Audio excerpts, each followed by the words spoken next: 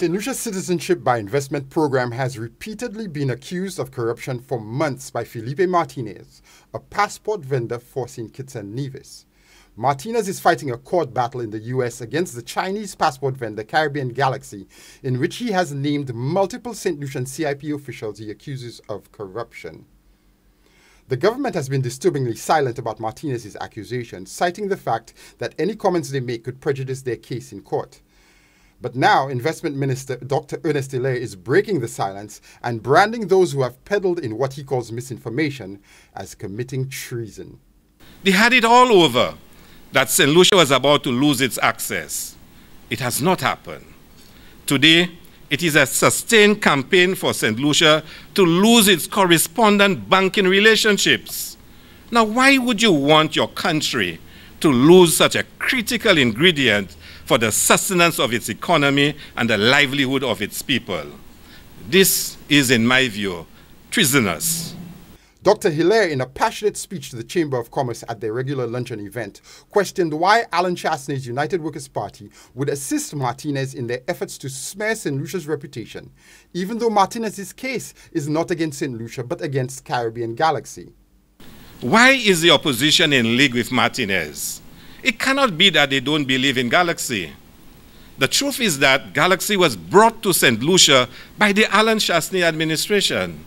Such political opportunism was further manifested in the Martinez-Rico case, as Martinez admitted that he got information from the opposition.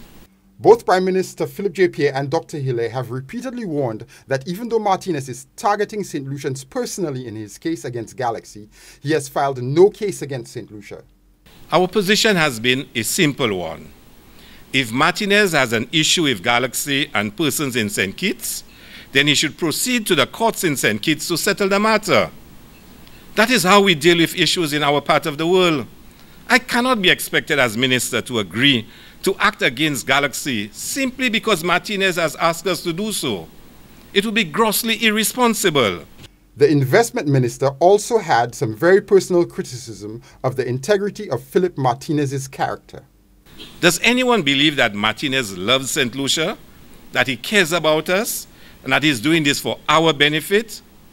How does someone sue a company for damages and loss, but spend more time on talk shows and showboating and exposing anyone he's had private conversations with? How does bullying and threatening staff and board members of the CIP and other institutions show sincerity on the part of Philippe? The investment minister declined to go deeper into detail, citing the pending court case. This leaves St. Lucians with unanswered questions, including, why hasn't the government countersued Philippe Martinez for reputational damage if he is putting out false information? Is the government comfortable with their relationship with Caribbean Galaxy in spite of their record of failure in other CIP jurisdictions? When will the government release the annual reports on St. Lucia's CIP from the last administration's tenure? And which local agent was Dr. Hilaire referring to as the largest agent acting on behalf of Caribbean Galaxy when they first partnered with St. Lucia? Choice News is delving deeper into Dr. Hilaire's explosive remarks at the Chamber of Commerce. We will bring you more details in the coming days. This is Jason Sifflet for Choice News Now.